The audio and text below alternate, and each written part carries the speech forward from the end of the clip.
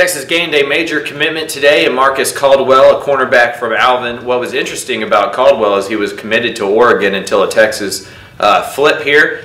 He was offered by Texas in May, late offer. Texas needed cornerbacks. The only one that they have committed right now is Kenyatta Watson from out of state. So what Caldwell brings is what Jason Washington likes in a quarterback. He's 6'1", he's long, he can cover a lot of ground. He also has the possibility to play safety. And under Texas defensive coordinator Todd Orlando, UT is going to recruit defensive players that can play multiple positions, and Caldwell fits that. He gives them length, and with the 2018 class being so deep at cornerback, he's a player that can come in, sit, and develop behind guys like Anthony Cook, like Jalen Green, and some of the other signatures from last cycle.